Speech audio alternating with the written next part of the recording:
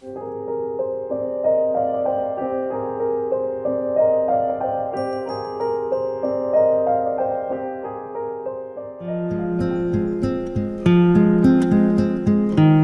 dad may not have legs, my dad may not have thumbs, my dad may be in a wheelchair.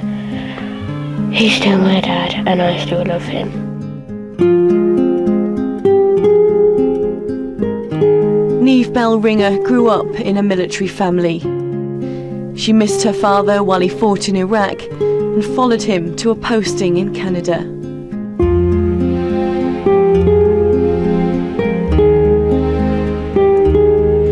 But nothing could prepare the family for the pain Afghanistan would bring.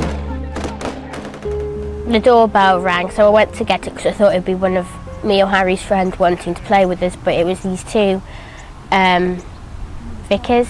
So Mum went inside with them and closed the door behind her, and then we went upstairs and we heard this scream, this weird screaming, yelling kind of noise.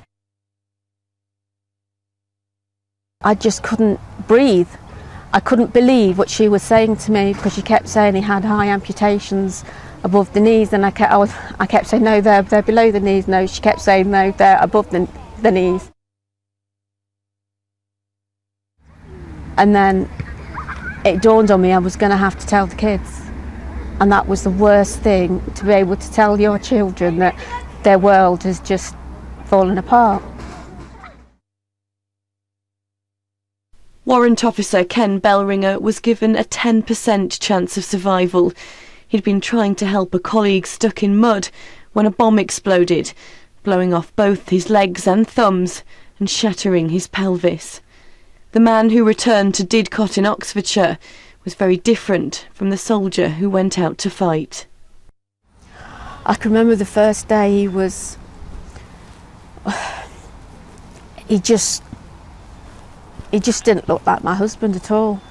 He looked a lot thinner. His face was the same. He had tubes all over coming out of his mouth. It really didn't. He looked like a child. He didn't look like Ken. I was just a bit, ooh, but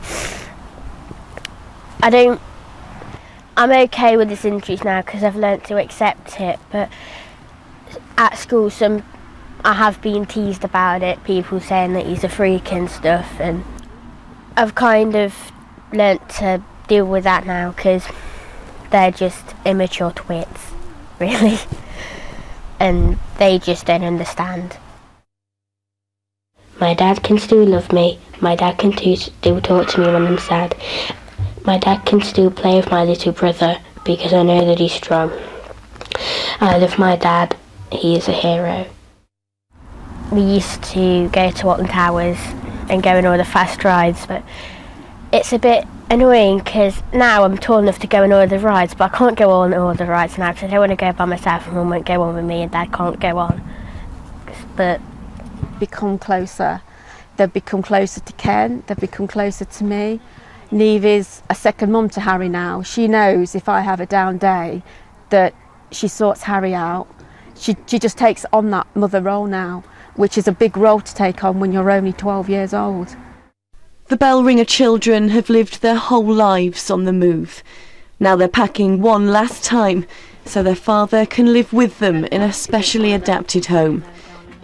I just think about all the guys that haven't come back, all the guys that have come back broken, all the young men that aren't the same, and the families that have been broken by the war. I'm proud of Dad, and I'm just glad we can be not completely normal, but as close as normal to possible now, because now all this chaos is over.